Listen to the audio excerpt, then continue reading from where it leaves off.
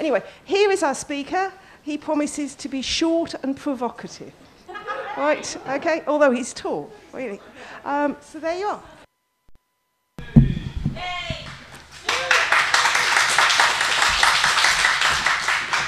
Hello, and welcome to my talk. My name's Amran.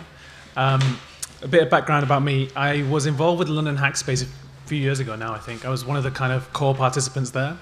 And then I moved on to Amsterdam and helped found a hackerspace there called Tech Inc., as well as being involved in the EMF organization for 2012 this year and for Observe Hack Make in Holland last year. So I've kind of been around in the various organizations and types of organizations within the hacker scene. Seen a bit, done quite a lot, and I thought I'd kind of share my view a little bit on where we are in terms of diversity and expanding our little scene to other people who should, I think, have access to it just as much. But I'm going to concentrate on the UK because that's where we are. The UK has about 50 hackerspaces, maybe a little bit more now, I'm not quite sure. We have one major event every 2 years called Electromagnetic Field, of course, and that event is largely run by people who are involved with hackerspaces in the UK. The concept of a hackerspace is, if you take it kind of at a high level, has been around for a while, probably since the 60s, born out of the hippie movement. They're pretty mainstream now. We kind of make it into various newspapers across Europe, at least. Snowden really blew that kind of thing wide open across the world, and there are many articles. The journalists write stuff, researchers as well. So we're not like kind of an underground scene anymore. We're not some secret squirrel club that's really unique and brilliant. We're widely accessible by a large part of the public. There is quite a discussion on whenever you ask somebody what's a hackerspace. There's like a 3-day discussion about what and what it does not include. But I think there are two aspects which most people can agree on. Firstly, it's a shared resource for all the people who are members of that hackerspace. Things like tools, a physical place to have workshops.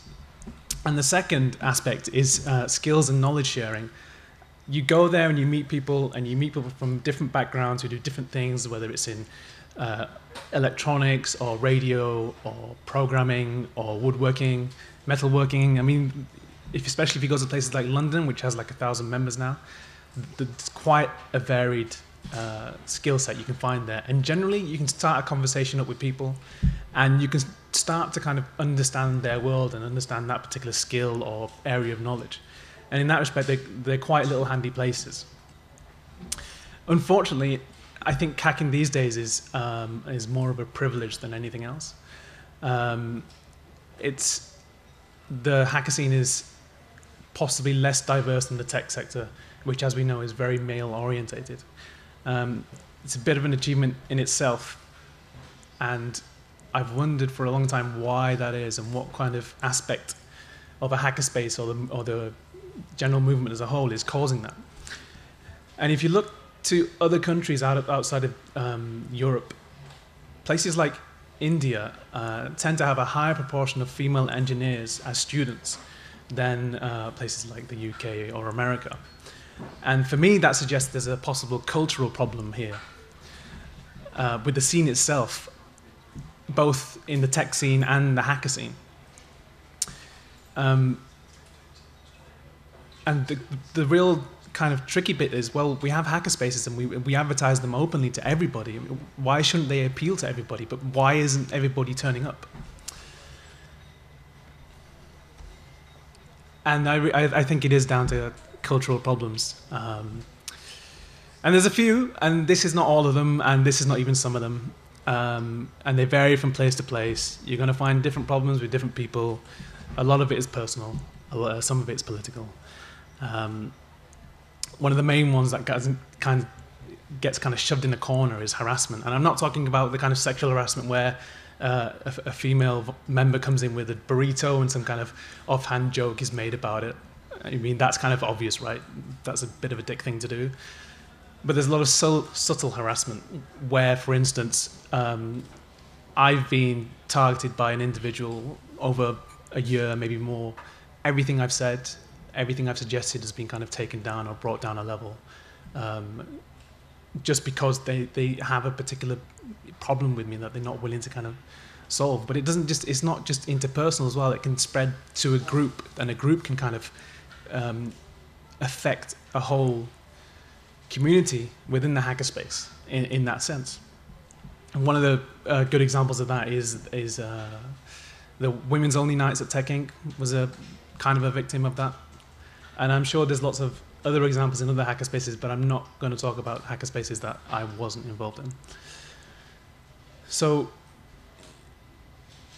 the non-obvious harassment is really tricky to deal with, not only to kind of identify as a problem, but it's also to kind of solve. And I'm not going to try and suggest too many solutions here.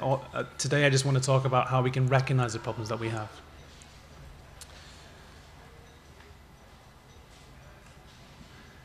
There's also a level of entitlement that comes with certain sectors of community in a hackerspace. You have the people who volunteer quite readily. They do a lot of infrastructure work maybe, and people who don't want to get involved with the kind of messiness will give them a bit of a pass if they get into a bit of trouble, because that person, they always help out, they always do something, so it's kind of okay. They're not doing any kind of harm. In fact, they've done a little bit of good. But harassment can affect people quite personally at a very kind of deep level without you even realizing it, especially with hackerspaces attracting people who are not necessarily how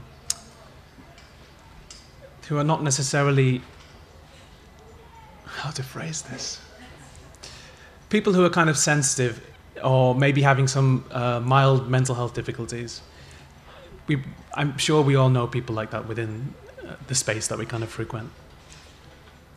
And this kind of entitlement kind of leans into another aspect, which is the tyranny of the structureless, which is an essay written about the feminist movement back in the 60s, I think it was, where you have power structures because people have a knowledge which isn't shared, or they're in charge of a process which isn't written down, and they are the gatekeepers, and suddenly you have a cabal of people who, if you get on their bad side or if you annoy them a tiny little bit, suddenly you begin to become ostracized from being able to have access to those particular things that these people are in charge of. And the people in charge can also develop some bad habits, like using confrontation to establish their hierarchy. It happens a lot in the wider community, certainly. People like Jake Applebaum, who's almost famous for doing that, standing up in the middle of a lecture and insulting and harassing and accusing people who are talking about whatever his project is at the time. And there's also a massive sense of elitism as well, which is when you go into a space and you want to learn about Linux, say, and you want to put it on your computer, suddenly there's like a whole room argument about which distribution is the best. And there's like 3 or 4 people who are kind of going, well, this is the best, this is the best, this is the best. And you don't know enough about this, and I do, and that's my power. I know more than you technically. It's the privilege of knowing something, and it's exploited again and again and again, whether it be electronics, whether it be software. And it creates a barrier to entry, because if you're not considered on their level, who do you go to help for? Who do you kind of learn from? Where does the skill sharing come from that? And that elitism can be in itself exclusionary too. And it wouldn't surprise me if there were people who went to a hackerspace and felt that, and then decided, well, this is not a place for me, I should probably go somewhere else. Whereas I think that kind of elitism should be put aside slightly in favor of the skill and the knowledge sharing. Hackerspaces should essentially be education centers. Maybe not formalized, but certainly informally, it's a place where we all go to learn. So I've come up with my own little bit of solutionism for recognizing the problems.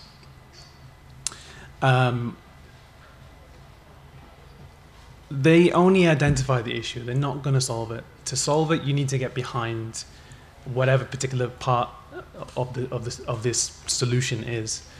You can have a code of conduct, for example, and that's really great because you're saying, okay, we realize that harassment is a problem. We realize that all these little things are a problem. But unless you have people willing to execute on the code of conduct, to set up a process to deal with whatever comes up and give out the punishments that you've set, you're not really going to solve anything. All you're going to do is put the paper over the cracks. So I've come up with a term called interfaces because I wanted to take the concept of the design patterns we had. We have hackerspaces now. The design patterns don't really work anymore because they were meant for hackerspaces that are starting. A lot of them are established now. You've been around for 2 to 4 years, maybe even more, especially in Europe. They've been around 10, maybe more. And you're kind of stuck in this rut, and you can't, I'm guessing a lot of you want to fix it, but you don't know how. You don't know how to begin. And so these are some of my ideas on how to do it. You've got the code of conduct. I love the one for EMF Camp. I think it's general, but also very specific. It covers a lot. And if you have a grievance process alongside with that, you get to deal with whatever problems come your way in a kind of fair and mediated way. The other things are things like the no asshole zone, taken from the hacker school. I think it's in New York, where they have little signs on the wall saying, don't do the well actually thing. You know, when you come in with a Raspberry Pi and it's, well, actually, there's this other thing which is so much better because, you know, Richard Stallman and a whole bunch of other stuff. Don't do it. It's just not going to help anybody. It's certainly not helping the person you're talking to, and it's not going to help you. My problem with the hacker school is they screen people before they let them in, and they screen people for they call it being a jerk. It's an American term, don't know what it means, and that's great. But if you're not being inclusive, then you have to kind of assess what are you doing, what is your community as a hackerspace if you're not being inclusive. But I think the no asshole rule set is interesting. And again, you have to enforce it. When people do these things, they might not realize they're doing it. They might need to kind of sit down and be told that they're doing it to kind of learn not to do it. And you should give each other permission to do that. The final thing I would say is you also need to negate part of the rules you have in a hackerspace. Things like duocracy don't really work because what you're doing is you're setting up a little fascist cult for whatever particular task you're doing. You get to decide what function that kitchen is going to be used for and how it's going to be used. And that might not necessarily reflect the needs of the community in the space. So you need to have a more kind of, I want to say democratic, but it's a dirty word. You need to have a more kind of inclusive way of doing these things. And it's a difficult thing, and things end up taking 6 months or a year to do. But the outcome at the end of it is much, much better. So that's my very quick talk about the problems. If you want to come and find me to talk about them more, please do. You can find me on Twitter.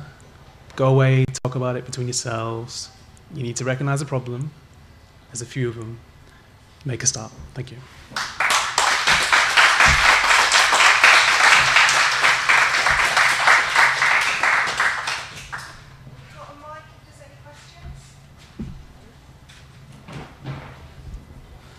Just an offer of another observation. One key thing to Hackspace culture is this notion of individual agency, where the ideal is to create a space where individuals are empowered to take matters into their own hands and set up things for themselves.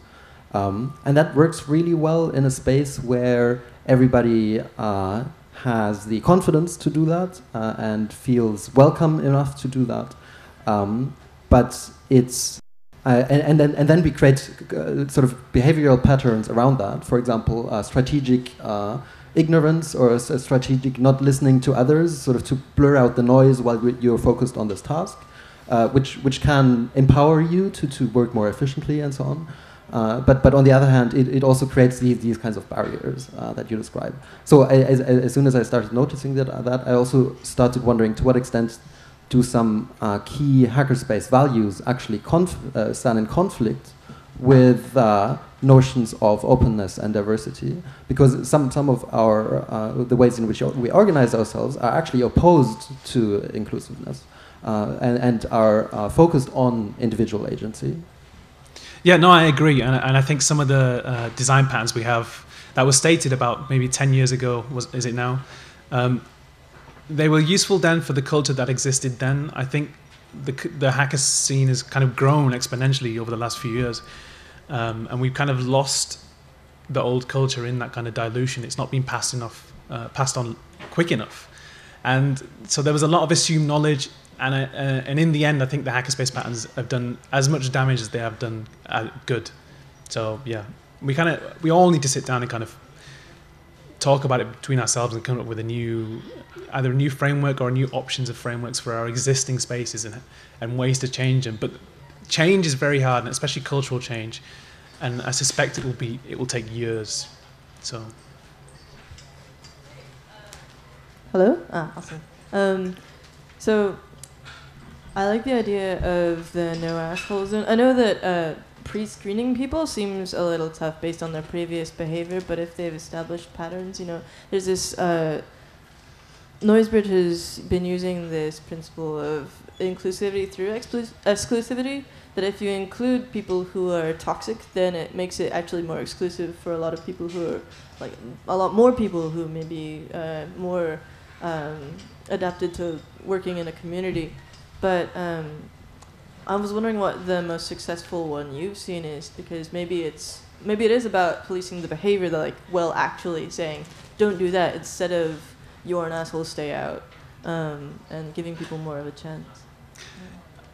To comment on the exclusion, I completely agree with you, but I'm very scared of saying where is the line, who gets excluded and who doesn't, and for what reasons and what criteria. It can be a little bit dangerous, and people might not realize it, but it can strengthen the exclusion of minorities too. So if you do that, you need to include the people who are represented normally in your space. You might have to go outside your community to do that. The best space I've seen for diversity is probably one called Frack in Leeuwarden. I like it. It's a nice little space in a nice little city in the very far north of the Netherlands. And there's quite a few women there, and the atmosphere is good, and the people get along, and I can't figure out what it is. Maybe it's something in the water. Something to do with scale, maybe? Sorry? To do with scale, perhaps? A scale would be really good, yeah. I mean, again, I don't really have the answers to this. I'm just kind of popping up the question. It strikes me as something that lots of groups have hit before. So it's well, perhaps it's natural. We're all humans, so there's been groups of people collecting together for thousands of years, and certainly I've come from sort of party scene and sort of anarchist collectives, and it's almost a standing joke when you look back at the 60s about endless meetings to solve problems. So it's not necessarily a new problem. So maybe there are lessons we can learn from previous groups. But do you think there's something different about Hackspaces from previous?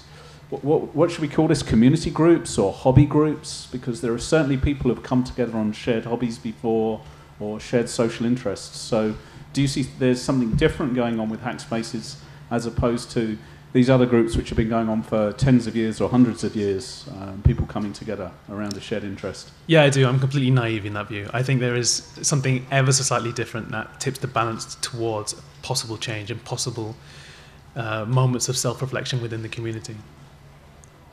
I don't know how to achieve that, though. I wish I did. I'm up for the conversation.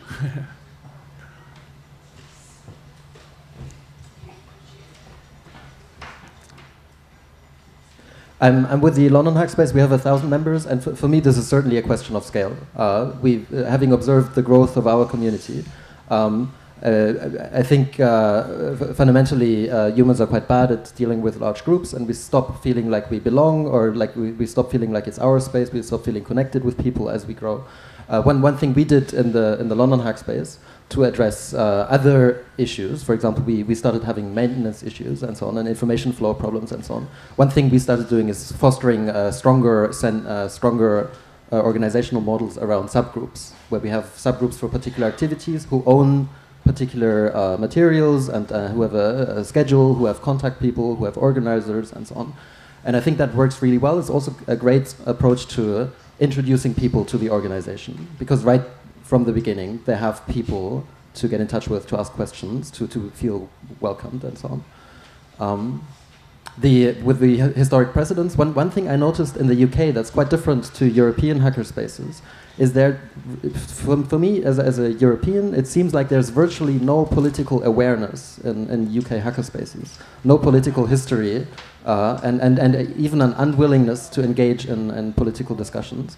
In London, for the longest time, people said, we don't engage in politics, politics just detracts from making.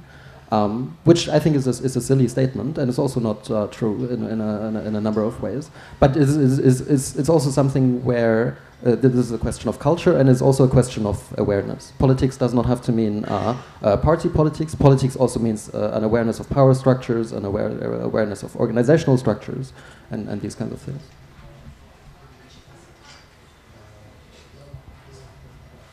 Hello, I'm from Edinburgh Hack Lab, and the issue of scale is interesting because we doubled in size in sort of 18 months or something like that. So we're now about 3 or 4 years old, and we started from 20 people, and as soon as we moved to a new space, we had loads more room, and we got more than double the number of members, in not much time. And the community definitely changed, because at the start there was sort of 20 people, and that was a good amount of people for going out for a curry or something like that, because you can book a table for that size. When you get to 40-something people, you can't really do that. It just doesn't work, and it sort of starts to fragment, which is, I kind of thought that was a terrible thing, that it was just fragmenting and it's not the same as it was. But then it's like, actually, who cares? It's not the same as it was, as long as it's still good. So the patterns don't have to stay the same. I agree with what you were saying. The patterns that we started with don't work when you scale up. And that's not a bad thing. We just have different patterns for different scale. That's okay. The problem that we face, I think we have a pretty inclusive bunch of people. It's good. We've got gay members. We've got a few female members. We've got a lot of foreign members. And that kind of reflects Edinburgh, because there's loads of foreign students and things like that in town. But it still feels like a very white, male, middle-class outfit.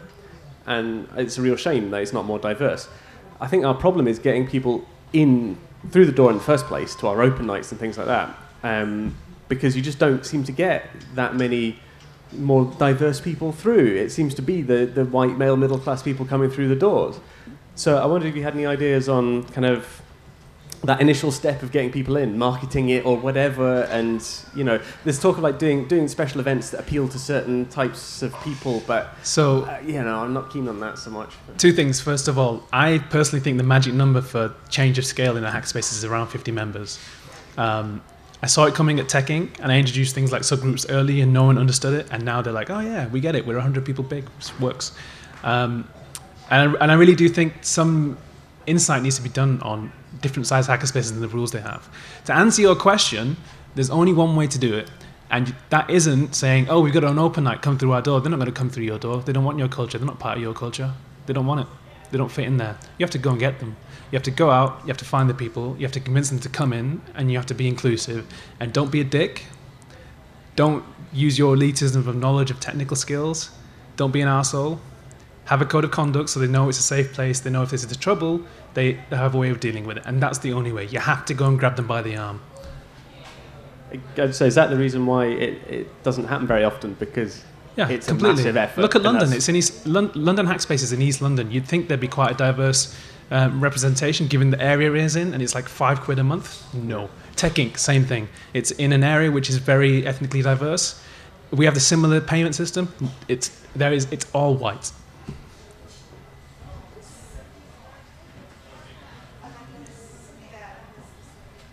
Hello, I'm from the Oslo Hackerspace, and it's a very small hackerspace. And we've had actually, I disagree with the point of scale here. We have a very small hackerspace in the center of town, and some really open doors, and a lot of people coming in from the street, and most of those people are dodgy and not really interested in hacking at all. Really, and I think it was a very good point you made, that we should go out and find people to come in, because I also believe in the principle of inclusion and exclusion, as in you need to include the right people to foster a community spirit, and I was wondering how, in a small hackerspace like ours, can we avoid having people do stuff and then ending up deciding everything about it, like avoiding the microfascism that you were talking about. The microphone in a small. How many members do you have? 20. You have 20. 25. That's like a decent number. I thought it might be like 5 or 10. Yeah, in small groups it's hard because the personal relationships also reflect quite strongly on how the space is organised and what's done. You need to take a step back and do a bit of self-reflection and ask yourselves how you want to be organised, and it's going to cause arguments. So you can go one route, which is to formalise everything, formalise your processes, formalise your rules, branch out into a bit of voting maybe. We played with liquid democracy at Tech Inc. Nothing official. I kind of like that idea for certain spaces and certain groups, which is where you vote, where you specify your preference for a thing, and then when someone submits a vote for something, your preference is used rather than you asked for a vote, which bypasses the whole participation thing because people just don't want to participate in votes. That's an idea. It's not the answer. Try it. Experiment. Hackspaces are great for experimentation. I've experimented in every one that I've been involved in, openly. Just do it. Final question. I think we've only got a couple minutes. We have 3 quick questions. Okay, 3 quick. Okay. Because you've got 3 now. Cool. Yes. I've worked in technology for about 25 years. I've lived most of my life in housing cooperatives, and I've worked in food cooperatives before as well. The smallest cooperative I was in, housing cooperative, was 15 people, and the largest was 200 people with a budget of £20 million. I can't think of a single cooperative that I was in that wasn't diverse. All ethnicities, but all genders, all sorts of people in these co-ops. I know that they've all got something in common, and that is that those people want to be housed, or they want to be fed, or something like that. There are technical aspects to this as well. We've had women financial officers. I was the maintenance officer at that £20 million co-op. I was in charge of actually getting stuff fixed. And loads and loads of women would sort of come on board. And you're talking about organisational structure. Well, the cooperative structure is very, very, very simple. You have to be a registered co-op. You agree a bunch of policies. You get those ratified, and that's what you work off. And every year you have an election for committee. You can actually make up whatever sort of positions on the committee you want. You can have whatever you like. But it's a very, very simple thing, and it's very transparent, and it's very easy for people to get involved with. And we found that it didn't matter if you were a co-op of 15 or 200 and what size your budget was, that because the process was so incredibly simple, people tended to pitch in. Especially when there was a crisis. Now, you do get a lot of people sort of sitting back and letting a few people take it on board and do things. So we found that what we'd do is you could engineer a small crisis now and then and say, well, we've got a problem. You have to come because we might dissolve. People turn up, they get involved, and it sort of renews itself. So Tech Inc. Is essentially a cooperative. It's called a Vereniging in Dutch, and it's an association. And all the other Dutch hackerspaces, foundations or limited companies like hackerspaces in the UK, and they all laughed at us. They're like, "You're mad. This is not going to work." I like it a lot. It has a side effect insofar as there's a whole bunch of rule lawyering by all the hackers, and they come along to the AGM type things, and we spend 6 hours. I think the longest one was like maybe 8, which is our fault. There are better ways to do it, and I can talk about that if you want. But yeah, I'd agree. No, that doesn't work either, because they'll write 4-page policy documents and then argue for 3 hours that it's correct. So next question. And this is kind of in response to your question about how to get more diverse people in. And I think that excluding people, excluding the jerks is great, but I think a lot of the problem comes from people who are, for the most part, think of themselves as good people, yeah. But we all have biases, and if we don't try and examine ourselves, then we kind of behave in ways that might end up being excluding.